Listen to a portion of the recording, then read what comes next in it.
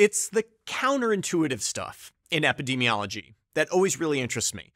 One intuition many of us have is that if a risk factor is significantly associated with an outcome, knowledge of that risk factor would help to predict that outcome. Makes sense? Feels right? But it's not right. Not always. A fake example to illustrate my point. Let's say we have 10,000 individuals who we follow for 10 years and 2,000 of them die. It's been a rough decade. At baseline, I'd measured a novel biomarker, the Perry factor, in everyone. To keep it simple, the Perry factor has only two values, 0 or 1. I then do a standard associational analysis and find this. Individuals who are positive for the Perry factor have a 40-fold higher odds of death than those who are negative for it. I'm beginning to reconsider ascribing my good name to this biomarker. This is a highly statistically significant result, a p-value less than 0.001. So clearly, knowledge of the Perry factor should help me predict who will die in the cohort. Now, I evaluate predictive power using a metric called the area under the receiver operator curve, AUC, referred to as the C statistic in time to event studies. It tells you, given two people, one who dies and one who doesn't, how frequently you pick the right person given the knowledge of their Perry factor. So a C statistic of 0.5 or 50% would mean the Perry factor gives you no better results than a coin flip, chance. A C statistic of 1 is perfect prediction. So what will the C statistic be, given the incredibly strong association of the Perry factor with outcomes? 0.9? 0.95? 0.5024. Almost useless. Let's figure out why strength of association and usefulness for prediction are not always the same thing.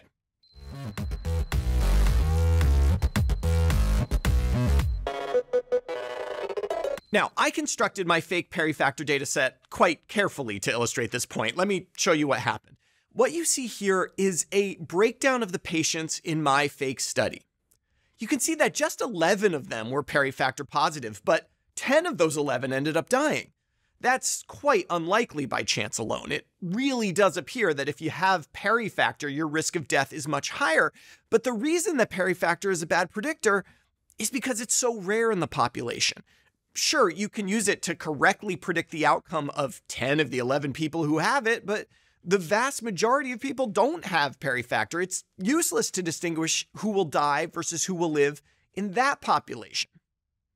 Okay, why have I spent so much time trying to reverse our intuition that strength of association and strength of predictive power must be related? Because it helps to explain this paper appearing this week in JAMA, which is a very nice piece of work trying to help us better predict cardiovascular disease. Now, I don't need to tell you that cardiovascular disease is the #1 killer in this country and most of the world. I don't need to tell you that we have really good preventative therapies and lifestyle interventions that can reduce the risk. But it would be nice to know in whom, specifically, we should use those interventions. Cardiovascular risk scores to date are pretty simple. The most common one in use in the US, the pooled cohort risk equation, has 9 variables, 2 of which require a cholesterol panel and 1 a blood pressure test. It's easy. And it's pretty accurate. Using the score from the pooled cohort risk calculator, you get a C statistic as high as 0.82 when applied to Black women, a low of 0.71 when applied to Black men, and non-Black individuals are in the middle. It's not bad, but clearly not perfect. And aren't we in the era of big data? The era of personalized medicine? We have dozens, maybe hundreds of quantifiable biomarkers that are associated with subsequent heart disease. Surely, by adding these biomarkers into the risk equation, we can improve prediction, right?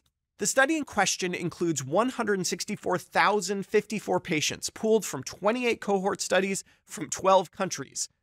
All the studies measured various key biomarkers at baseline and followed their participants for cardiovascular events like heart attack, stroke, coronary revascularization, and so on. The biomarkers in question are really the big guns in this space. Troponin, a marker of stress on the heart muscle, NT-proBNP, a marker of stretch on the heart muscle, and C-reactive protein, a marker of inflammation. In every case, higher levels of these markers at baseline were associated with a higher risk of cardiovascular disease in the future. Troponin T, shown here, has a basically linear risk with subsequent cardiovascular disease. BNP seems to demonstrate more of a threshold effect where levels above 60 start to associate with problems. NCRP does a similar thing with levels above 1.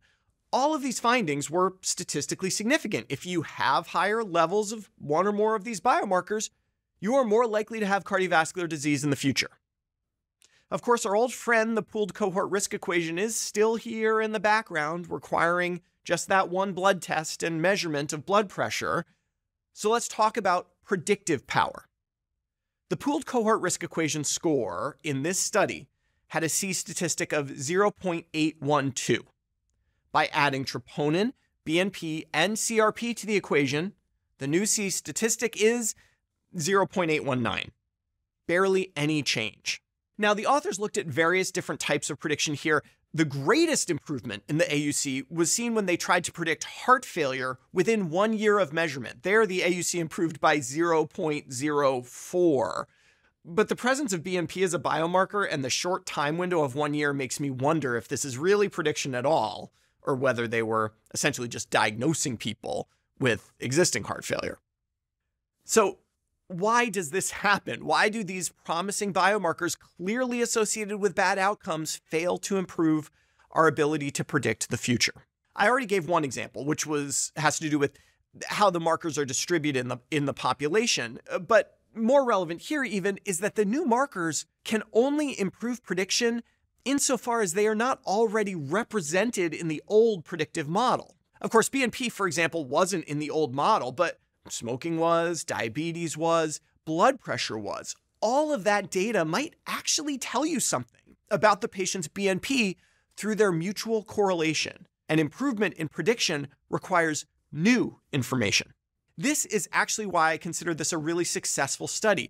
We need to do studies like this to help us find what those new sources of information might be. It doesn't seem like these biomarkers will help us in our effort to risk stratify people. So we move on to other domains. Perhaps social determinants of health would improve risk prediction. Perhaps insurance status, perhaps environmental exposures, perhaps markers of stress.